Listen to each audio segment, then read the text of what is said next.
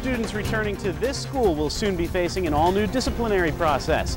I'm Peter Taraborelli for News 11, and I'll tell you what will get them in trouble coming up.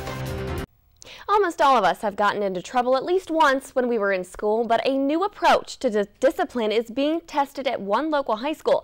News 11's Peter Taraborelli has their story.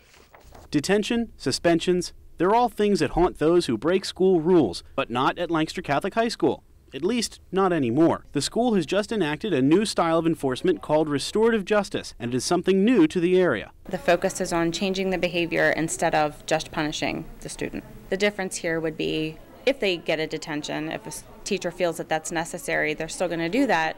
But there's tools in restorative practices that we can use to discuss with them how they got there in the first place, why did they get the detention, why did they act out in the way that they did, and what can we do to change that behavior so that you don't do it again. Lancaster Catholic is the first school in the county to dedicate an entire staff position to this style, and it's already being welcomed. The response has been great. They've been very supportive. I basically asked them to take, a leap of faith with me. It's new. I get that. It's one more thing. They have a lot on their plate. So they're agreeing with me right now to trust me and to just take this first step and seeing if it can improve, the school vibe, the climate, and how we deal with each other. The program will be initiated as soon as students return for school.